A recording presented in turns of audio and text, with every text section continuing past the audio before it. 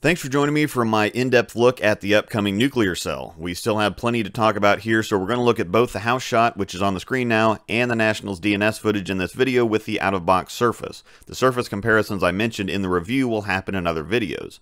Once again, my layout is 5 by 3.5 by 2.5, which has been my ASIM standard lately. That shades it towards weaker on the pin, but a strong mass bias placement and a pin buffer number, so it's a pretty dynamic layout. Like we saw in the review, this is a very sharp reaction. I think it'd be plenty dynamic without any help from the layout, but I wanted to key in on a few things that we didn't get to in the review. The friction response of this ball is obviously incredibly fast. It sniffs dry and it's gone. However, the overall strength of this cover shouldn't be underestimated. As I've said before, some things are easier felt while throwing the ball than seen on video, but this time the video helped me confirm something that I only saw glimpses of or wasn't quite sure if I was reading right while I was bowling. My mechanics are highly questionable, so quite often I'll make a physical error that confused me because I didn't feel it, or I didn't feel like it was as bad as the result would indicate, so sometimes I'm stuck wondering if it was all me, or if the ball and/or lane contributed to the full extent. So visually, we're seeing length and pop. Just a surface value look will give that initial impression. But if you look closely, on the majority of these shots, the ball is trying to move earlier. It's trying to slow down, it's trying to dig in and move.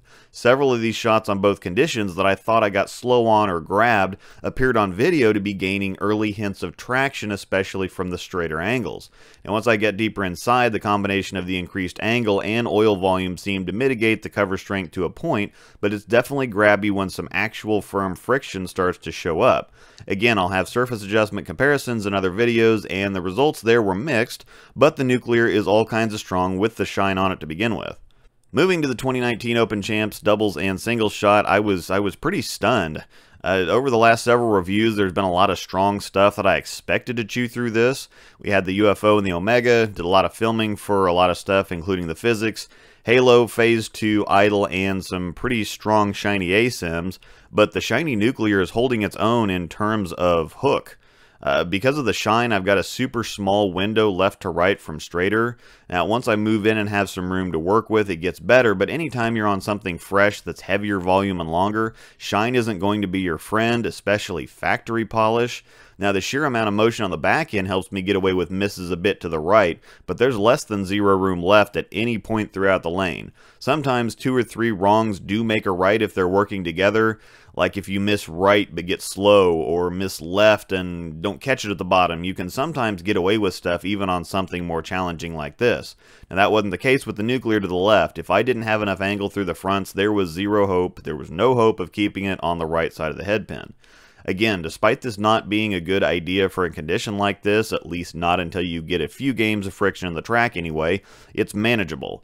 The thing to take away here, though, is the actual strength of this cover. There's usually a fairly noticeable difference between the house shot and this shot, and I'm not seeing near as much as I usually do.